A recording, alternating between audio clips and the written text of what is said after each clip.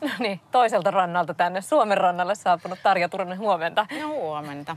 Mites asutte Espanjassa normaalisti, niin onko teillä jotain tämmöisiä kesäperinteitä, esimerkiksi kakutusta tai muuta? Kakutusta ei kyllä, tämä on aika erikoinen perinne. No ei tätä perinteeksi voi täälläkään kutsua, mutta no sellaista ei, mutta ihanaa me nautitaan siitä ulkotilasta ja ilmasta ja säästä, mikä on vuoden ympäri meille siellä jatkuva. Vuoden ympäri päästään nauttimaan vuoristosta ja merestä ja elämästä.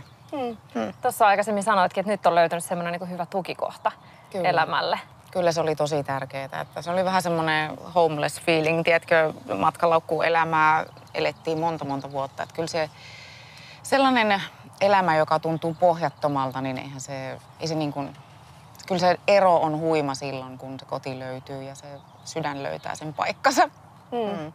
Miten, et sä ihan reissaamisesta kuitenkaan ole päässyt? No ei kyllä. Kuinka paljon on kesä vie?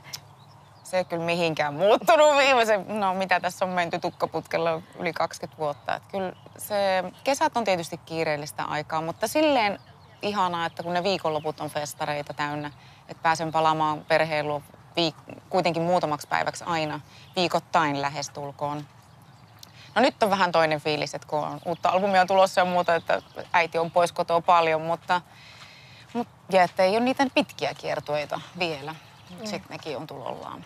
Onko se ihan ympäri maailmaa? On ihan ympäri maailmaa. Missä kaikkialla? Me aloitan uuden albumin myötä. Albumi julkaistaan elokuun lopulla.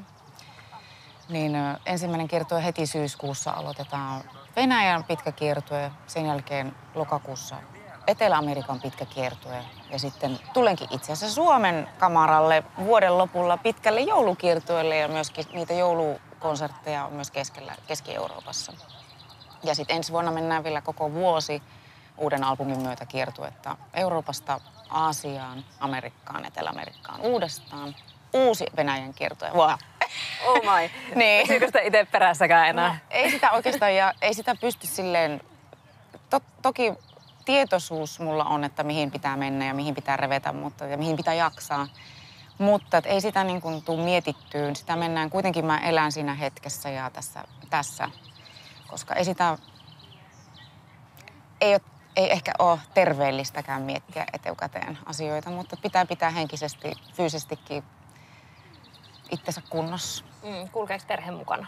No ei enää. Että tyttö aloitti koulun semmoinen pari vuotta sitten tuolla Espanjassa, niin kun siellä aloitetaan kuitenkin jo niin varhaisessa vaiheessa, että Naomi on vasta 6-vuotiaan, 7 hän täyttää nyt heinäkuun lopulla, mutta se elämä kyllä muuttui tosi paljon siitä, että kuitenkin hän syntyi kiertueen vauvaksi ja oli mun mukana joka paikassa studioissa ja sekä myöskin keikkakiertueella maailmalla. Että maailma tuli hänelle siinä mielessä pieneksi kyllä ja se hänestä huokuu semmoisella kansainvälisenä pienenä tyttönä, kolmikielisenä tyttönä. Mutta se on iso muutos elämässä nyt. Tosiaan sulta on elokuussa tulossa uusi levy nimeltään In the Raw ja siitä on tullut jo sinkkujulkaisu Dead Promises, niin kuullaan siitä pieni näyte. Joo.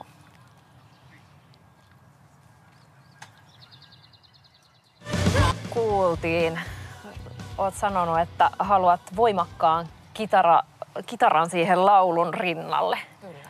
Tukemaan sitä mun isoa ääntä, niin sanottua isoa ääntä. Että se on vähän niin kuin mä olisin sinffisorkesterin edessä ja solistina ja 60-80 ihmistä tukee minua laulajana, niin mä tarvitsen sen saman tuen myös rockbändiltäni. Ja kitara on yksi instrumentti, joka antaa sen mulle. Myös kitaristit, joiden kanssa sävellän paljon musiikkia tänä päivänä, niin siitä on tullut tosi tärkeää siitä yhteistyöstä, että se on toimivaa, se on henkevää.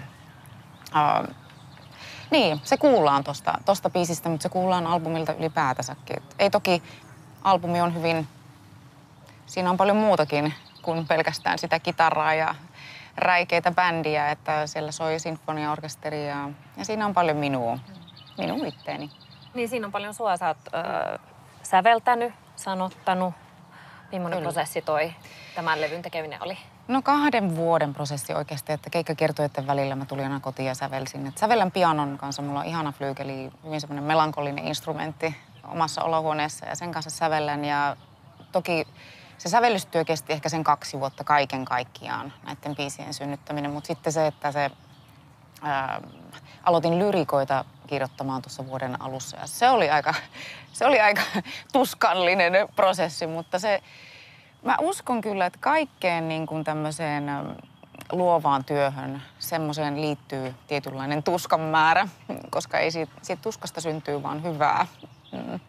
Sanotaan nyt näin, että per asperaat astra, vaikeuksien kautta voittoon, niin se jotenkin myöskin siinä luomistyössä, niin se kyllä se pitää paikkansa. Sut on Suomessa tunnetaan myös klassisen musiikin esittäjänä, mutta tämä metallimusiikki on pysynyt sieltä ihan Nightwishin ajoista. Mikä siinä vetää? No se oli mulle, ajattelen nyt minua niin kuin nuorta tyttöä, joka aloitin laulamaan metallibändissä. Olin klassisen musiikin opiskelija, ollut koko pienen ikäni siihen mennessä, niin mä otin sen haasteen vastaan siinä vaiheessa elämää, että lähden laulamaan metallibändin laulajana. Niinku, mä oon aina ollut sellainen ihminen, että mä rakastan haasteita. Jos mä kykenen pystyväni johonkin asiaan ja mä tykkään siitä asiasta, niin toki mä yritän parhaani. Se on niinku 100 lasissa silloin. Ja mä pysäytän mikään.